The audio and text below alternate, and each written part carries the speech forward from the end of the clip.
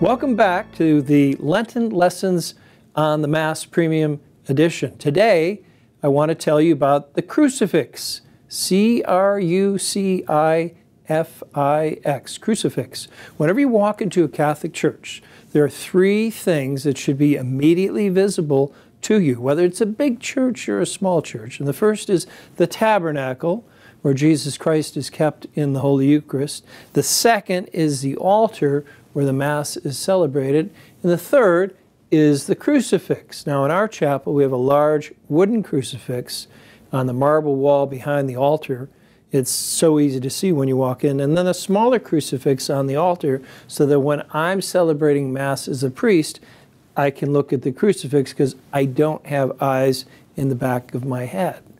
So why do we have a crucifix in the church? Because our religion is about a person. That person is Jesus Christ.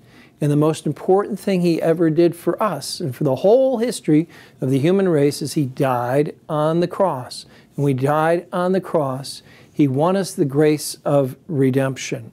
So the general instruction of the Roman Missal, which is in this book, tells us in every church there should be a visible cross with the crucified body of Christ. Some are painted, some are sculpted. This is a beautiful sculpture, hand sculpted out of wood. And you can see the nails in the hands of Jesus and the crown of thorns. You can see that He has died, but it draws you in to love the Lord. Here on this crucifix, we see the same thing. We see the nails in the hands of Jesus, and Christ has died for us. Because during the Mass, what happens is the representation of the sacrifice of Christ on the cross, but in an unbloody manner.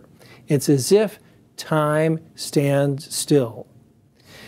I also like to recommend that you carry a little crucifix in your pocket if you wish. Maybe it's on the end of your rosary. So at the moment of temptation, pride or anger or lust or disobedience, you bring out that crucifix, you kiss the crucifix, and you ask Jesus to help you.